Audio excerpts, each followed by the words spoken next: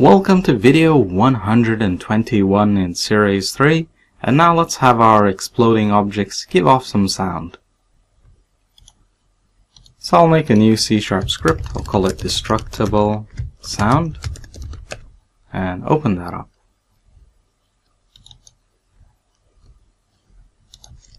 Okay, so private Destructible Master, Destructible Master, public float explosion volume, oops, too many S's,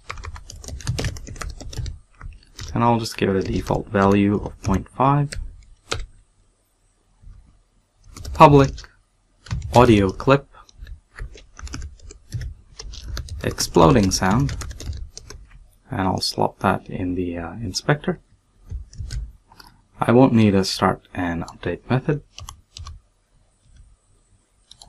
And down here I'll just say void play explosion sound. And I'll say if exploding sound is not equal to null, then audio source dot play clip at point, and the clip is exploding sound.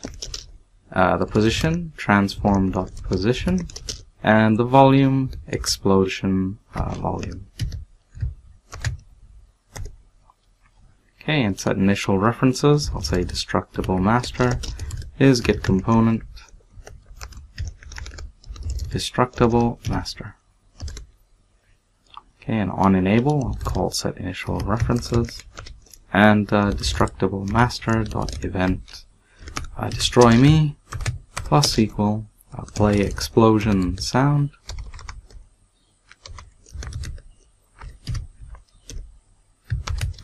and also the unsubscribe. So I'll just save that, and I reckon that looks all good, so I'll go ahead and just go to Unity and attach it to the barrel. So destructible sound. Now what's the sound? It's that one that I imported, so let me just lock that for a moment. In the detonator framework, it's just a placeholder sound. So I'll just put that in and give it a try. Oh, and I'll just hit apply first. There we go. Unlock that.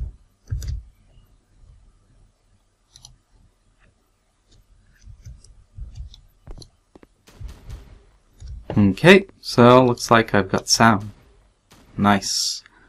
And I guess the volume's a bit low as well for that one, so I might just bump it up to 1. It's quite quiet relative to the gun sound. So let me just try that again. Okay, that's a lot better. Okay. So all good. I'll see you in the next video. Thanks for watching.